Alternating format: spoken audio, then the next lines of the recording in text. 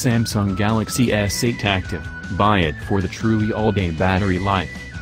Confession: if it weren't for the Galaxy S8 Active's monster battery life, I'd tell you to buy the regular Galaxy S8, $540 at Amazon.com, and a good case. The Galaxy S8 Active costs more than the S8 for what is essentially a built-in case and screen protector, but not one of your own choosing. An S8 and case combo would save you money and let you buy a case that works for you. And then the S8 Active's truly all-day battery swoops in and saves the day. It lasted an average of 24 hours after 5 looping video drain tests, in airplane mode with the brightness set to 50%. In contrast, the Galaxy S8 lasted about 16 hours in our lab tests.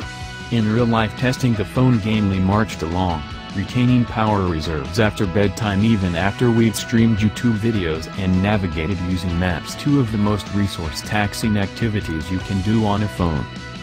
The Active costs more than the regular S8, $100 more on US carrier AT&T, so if you're willing to pony up extra cash to avoid topping off your phone's power quite as often as you would with the S8, then the S8 Active is a good choice. It's got all of the Galaxy S8's top-notch features, and a sturdier screen and body, too. If that battery delta isn't all that important to you, then who is the S8 Active really for?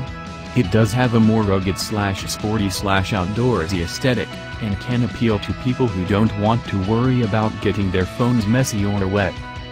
That said, Samsung has stripped the Galaxy S8 Active of a few past Active features, like those physical home buttons, that could make it feel like a truly different phone. And remember, the Galaxy S8, S8 Plus and Note 8 are all already water resistant. My advice: if you're fine charging the S8's battery more often, the S8 Active offers a lot less this year to make it stand out from the S8. A case from brands like Ballistic and OtterBox can protect the Galaxy S8 from most drops just as well.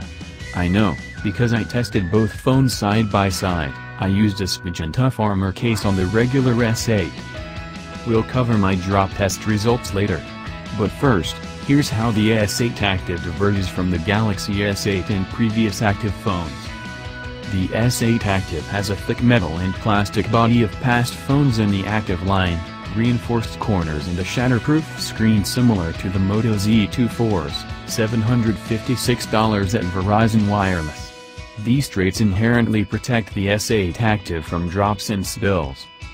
But this year's model loses the 3 physical navigation buttons below the screen, which came in handy when you're wearing gloves or your hands are wet and the screen won't respond to your taps.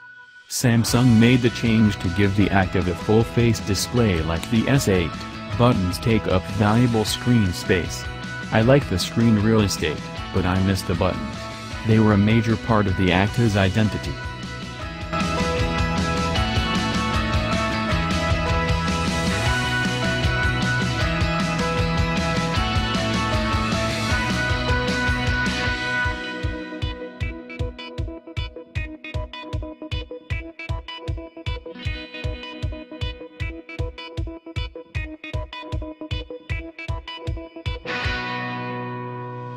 What?